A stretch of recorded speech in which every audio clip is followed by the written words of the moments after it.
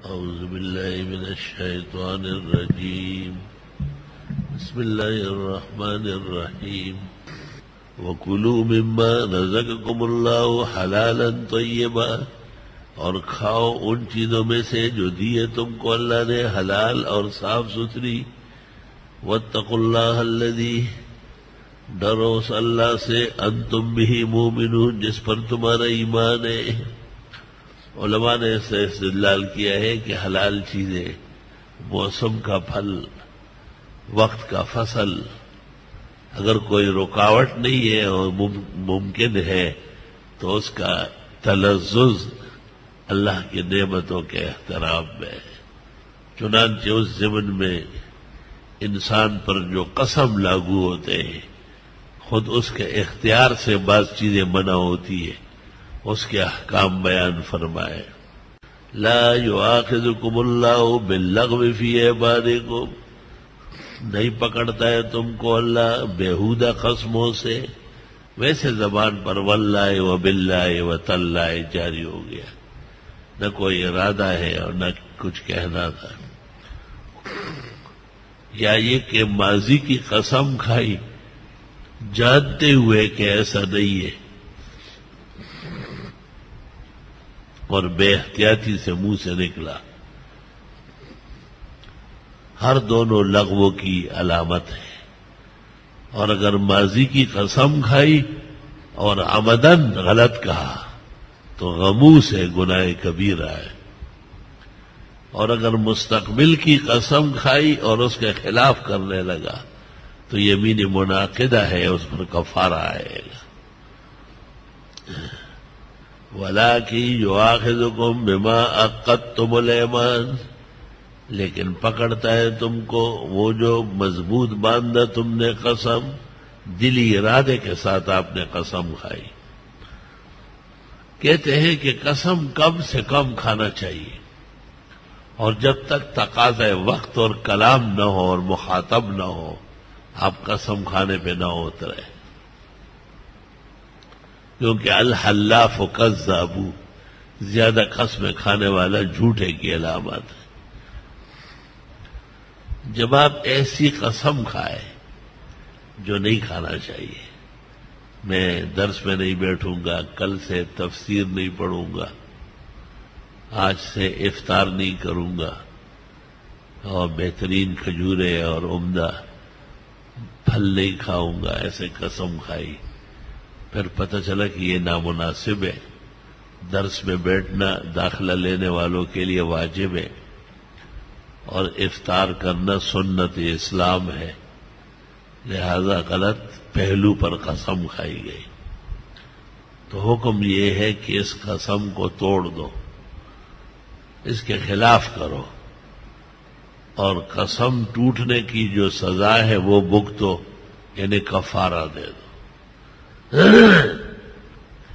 فکفارتہ پس کفارہ قسم کا اطعام 10 مساکین کھانا کھلانا ہے 10 مسکینوں کو. من اوسط ما تطعمون اوسط کھانا جو تم کھلاتے ہو اہلیکم اہل و عیال کو. اس سے ایک اور مسئلہ بھی نکل آیا کہ اہل و عیال کو بھی متوسط کھانا کھلانا چاہیے، نہ روزانہ دال ہو اور نہ روزانہ ساگ ہو،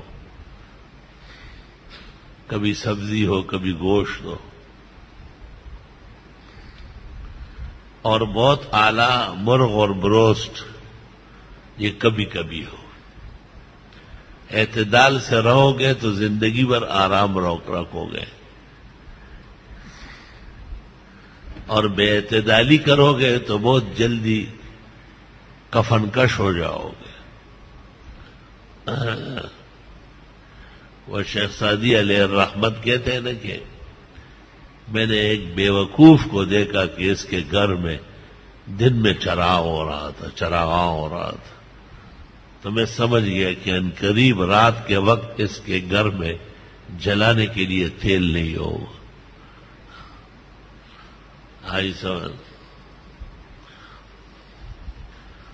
جو شخص بھی اعتدال سے باہر قدم رکھے گا وہ ایک نہ ایک دن شرمندہ ہوگا. اس لیے اعتدال میں رہنا یہ پسندیدہ بات ہے. امت مسلمہ کا نام ہے وَكَذَلِكَ جَعَلْنَاكُمْ أُمَّةً وَسَطًا، اعتدال سے چلنے والے لوگ. من اوسط ما تطعمون اہلیکم، اہل و عیال کو اوسط درجے کھانا کھلاؤ. بخاری شریف میں انس کہتے ہیں خبزن و لحمن، گوشت کا سالن اور روٹی، یہ اوسط درجے کا ہے. الحمدللہ. او کسوتہم، یا کپڑے دو ان کو، 10 مسکینوں کو 10 جوڑے دے دو اوسط درجے کے. او تحریر رقبہ، یا آزاد کرو غلام کا. ومن لم یجد، اگر کوئی نہ پائے، یہ نہ کھانا کھلانے کی طاقت ہے 10 مسکینوں کو، اور وہ بھی 2 ٹائم کھلانا ہوگا، نہ 10 جوڑے دینے کی ہمت ہے، نہ غلام کنیز آزاد کرنے کی توفیق ہے. فصیام ثلاثۃ ایام، تو روزے رکھے 3 دن. ذالک کفارۃ ایمانکم، یہ کفارہ ہے تمہاری قسموں کا. اذا حلفتم، جب قسم کھاؤ، یعنی قسم توڑو. واحفظوا ایمانکم، خیال رکھو قسموں کا.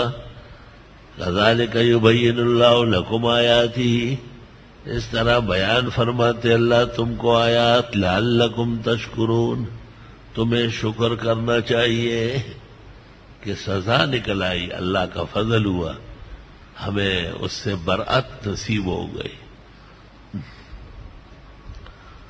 جب عام حالات میں خدا کا نام لے کر قسم کھانے میں اتنی احتیاط ضروری ہے، کیونکہ قسم لغو بھی ہے، قسم غموز بھی ہے، قسم منعقدہ بھی ہے، تو پھر کھانے پینے میں تو احتیاط کی بہت ضرورت ہے.